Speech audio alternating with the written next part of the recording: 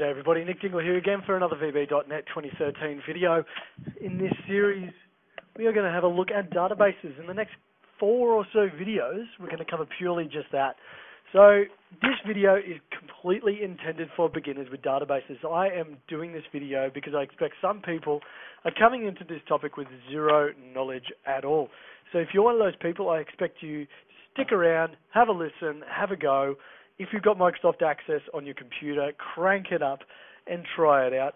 However, if you understand about databases, what they are, how they work, and what the language is, go straight to the next video where we're actually going to be making a VB project and connecting to it and feeding data from it and adding data to it. But for right now, there's a couple of things I want to cover. First of all, what is a database? How do they work? And why the hell you should use one? So first of all, what is a database? Well, it's a file where you can store multiple forms of data, very similar to a class, okay? But it can be related and have a lot more, I suppose, readability and redundancy to it, which is really, really good. You actually communicate with a database, not via the file itself, but via its database management system, also known as a DBMS. Now, an example of a DBMS is one sitting right in front of you right now, called Microsoft Access. Some very common ones otherwise are Microsoft SQL Server, MySQL, or if you want to spell it out, it's MySQL, Oracle, or SQLite. They're all different examples of database management systems, okay? And their job is to basically be in between your program and the database file itself. They will take your questions, your queries, and all of your jobs, perform the actions on the database, and handle all that stuff for you. So why the hell should you use one of these database management systems or a database? Well, because they're quick. They automatically save your data, and for the most part, things are backed up and managed for you. You can relate different types of data, so you don't have to type in extra information. And if you're not typing in extra information, you've got less redundant data, and it's a lot more accurate what you've got. So there's a lot of bonuses for using databases. And if you're going to use a program which has lots of different bits of data, and you're still using text files, then you need to move away and start learning databases. Before we go into Access, what it's all about, and creating a database from scratch so people can actually see what's going on, I want to talk a little bit about the language or how you communicate with databases, because you don't do it through commands. You do it through a language called SQL, and this is what this is all about. So talking to databases, if anyone knows anything about it, you'll know that straight off the bat, you use a language called SQL, or structured query language, to communicate with the database. So every action you want to perform, you use SQL, whether it's to insert data, delete data, modify data, query the database for different bits of data. This is the language that you utilize.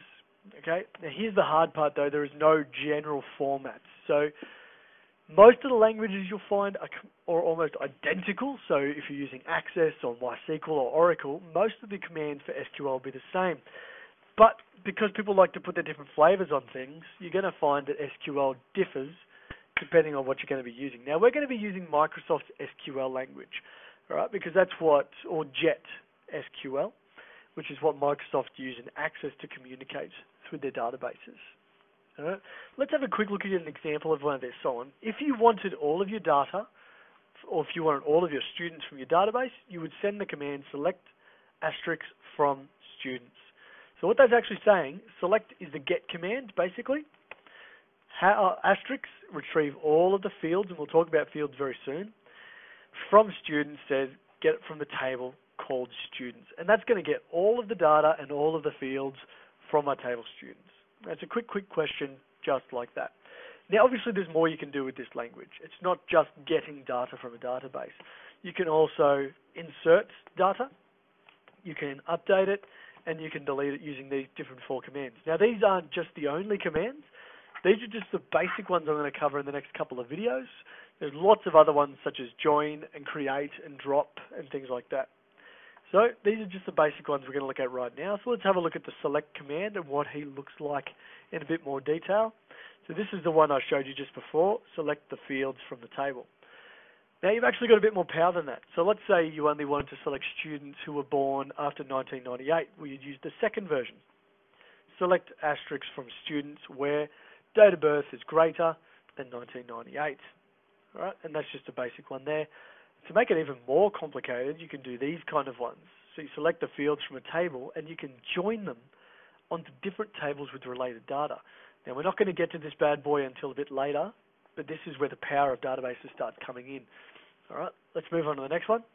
The insert command is pretty straightforward, actually. You insert into a table the fields that you want to insert and then the values of those fields. Pretty damn straightforward. The update's quite easy. Update the table, set your field to a new value, and you can also do multiple fields where a certain condition is met. So you could say, update my students, set their first mark to 500, where the student's name equals John. And every single John will receive their first mark as 500. Okay, moving along from that one, and the delete one's very straightforward. Delete from the table where student equals John. Okay, that's a really rough as guts introduction to SQL. We're going to do a lot more, as you can probably imagine, as we get into this thing. But right now, I'd like to show you how to create a database from scratch, just using Microsoft Access. We'll use VB later, probably about the 4th video we do that. And we're going to create a little student database where we can put in some marks and things like that. Now, let's click on that. I'm going to name my database student marks. Now, if you haven't got the same interface as me, I'm using Microsoft Access 2013. You may have the blank desktop database down the bottom right, where you've got, if you've got 2010 or even earlier than that. So I'm just calling mine student marks. I'll save it to the documents folder because I know where that is. And let's click create. All right. This bad boy has presented us with an empty database. Table 1 doesn't even exist in our database yet because it's not a saved table. Now, here's the interesting thing.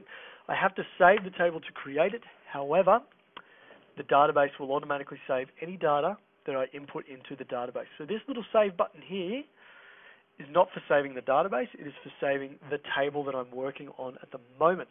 So once this is created and the database is saved, I will not click that save button anymore for this table. All right, and you'll see that in just a little bit. So first of all, you'll see that you've got ID column and a click to add column, and then you've got these grids going across, okay, which you would call rows or even records. Okay, each one of these bad boys is called a record, and each one of these columns is called a field.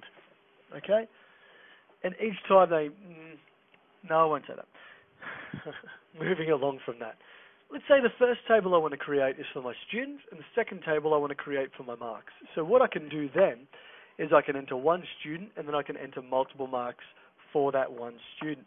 Now, what you're going to think of is, all right, what type of data am I going to store in this table? So initially, I want to store the student's name and just their date of birth. The marks will come in the next table that I create. So for right now, what we're going to do is click to add, and now we have to pick a data type. Very similar to variables in Visual Basic. You must have a name and you must have a data type. First, pick the data type, and then we'll pick the name straight afterwards. So let's say, for example, I'm going to do their first name and then their last name. So I'm going to click short text, and we'll go first name. We'll do the same thing for the next one, short text, last name, press enter. And then the date of birth. Let's just do something different. So I'm going to click date and time for this one and go date of birth. Click off because I don't want to add any more there. All right. Now, one thing to note, this row here is empty. It's a brand spanking new row, and there's no data in it, as you can probably imagine. It's ready for me to type stuff in. That's why it says new on the left here, and it's got a little asterisk as well. Now, let me quickly talk about this ID guy. You should never, ever delete him. You should always have an ID field for a couple of reasons. Let's say I've got 2 students in my school. Let's just add one in for the moment. Let's say the first student is going to be Bob. And when was he born? Last Sunday. Sounds fine. So you can see that ID was just set to 1, and it's very important. Let me talk about, let's say I've got 2 students named Bobby Bob. Okay, first name is Bobby, last name is Bob. They were both born on the exact same day. There is no way to uniquely identify that student. If they've got the exact same name, how the heck am I supposed to figure out which Bobby is which? All right. So in this particular case, this is where the ID comes in. Every time you create a new record in your database, it will automatically increment or add one to the ID field. So the next one I type in will be ID 2. So let's do that. Let's go Jill Stevenson, born September 6th. Sounds fine.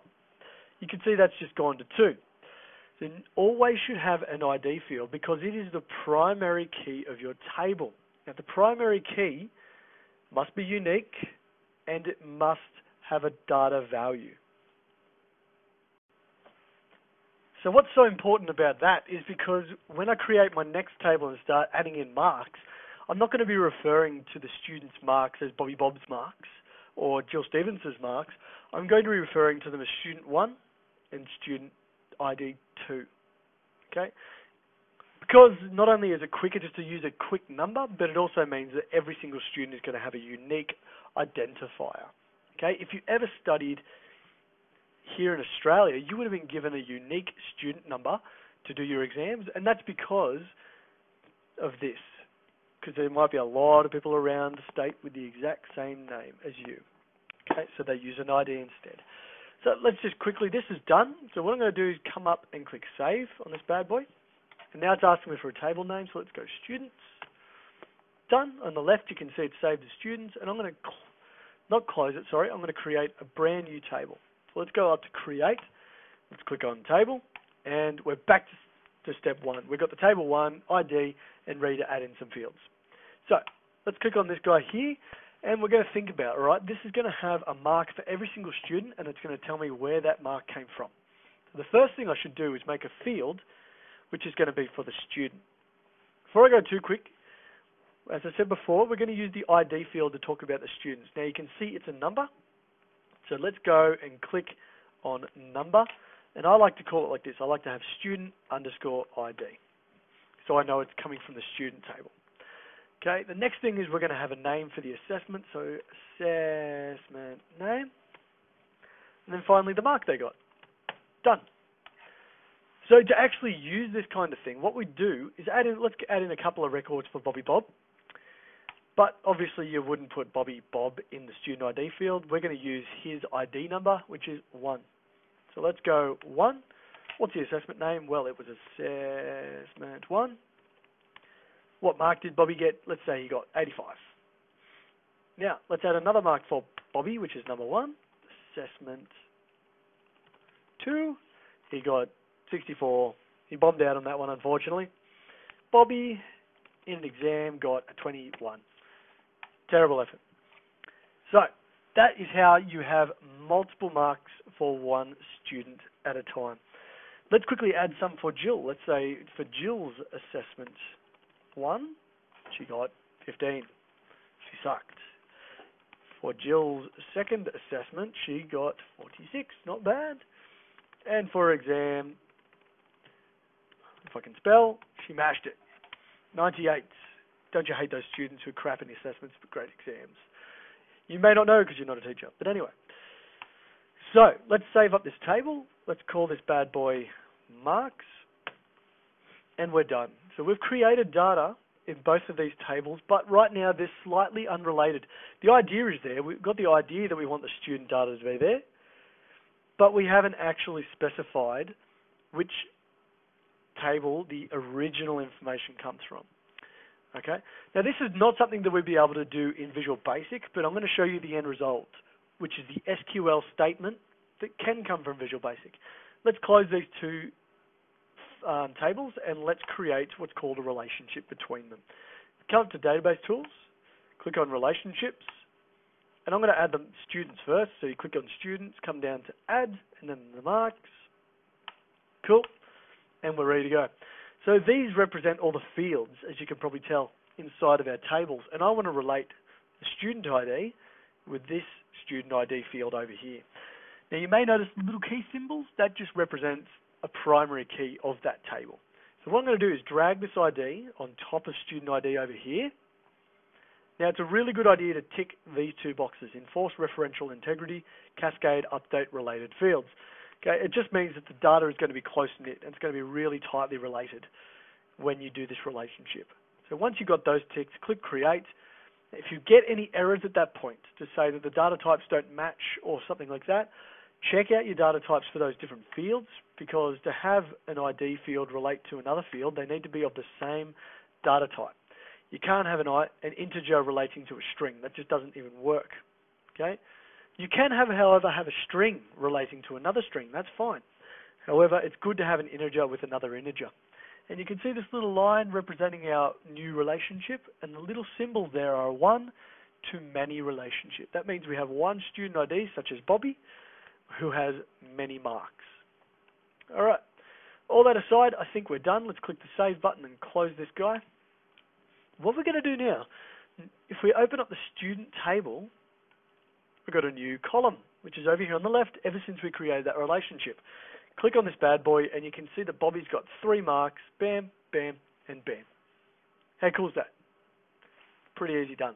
Now, before I finish up, I'm going to show you one last thing. We're going to set up a query or an SQL statement that will join Bobby's name and date of birth to his marks. So let's quickly do that now. If we go Create, Query Wizard, we're not going to do a design one. We'll wait until later. We're going to go Simple Query. Okay, first of all, we want the first name, last name, and date of birth. So click 1, 2, 3. Change the table to marks. And I don't want the ID. What we do want is the assessment name and mark. And I'm just going to click Finish at this point. This is all the data I want. And we'll see in our query, if I double click on it, oh, sorry, he's already open. Bobby Bob, date of birth, and there's his assessment marks. See, all the data has been related together now.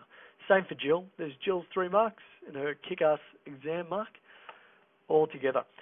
Now, if you wanted to actually see the guts of this, a student query is actually, this is the end result of the query. That isn't actually the question. To have a look at the question, down at the bottom right, we've got an SQL button. If you click on this guy, that's what it looks like. Okay? So it looks very similar to what I had in the slideshow. We select the fields that we want. There are the 4 fields from the students table, and the inner join basically is the relationship. It's grabbing the marks and adding it on top of the student data. So it's matching the student ID with the marks student ID and adding that information together. And that's pretty much it. We don't have to do much with this guy. He's just done. We can go back to the table view and have a look at it and play around. If you're new to databases, I'd really recommend you start your own database, play around with some things, add in some data, create some queries, and just generally have a go. All right? I'm not going to worry about forms or reports in this particular case because that's pretty specific to Microsoft Access. I am, however, going to leave you be. We're going to use this database in the next tutorial to connect to it and get information and put information into it. So if you want to keep a copy of this guy, I'd recommend you would. But before you do, have a play around with Microsoft Access and give it all a go. So hope this video was helpful to you for learning databases for the very first time. But this is Nick Dingle signing off. I'll see you in the next video where we're going to make a program, we're going to connect to a database, and we're going to get this data into Visual Basic. So until then, put some comments down the bottom or suggestions or fixes or likes. I'd love to see some of those. Have a good day, everyone. Bye.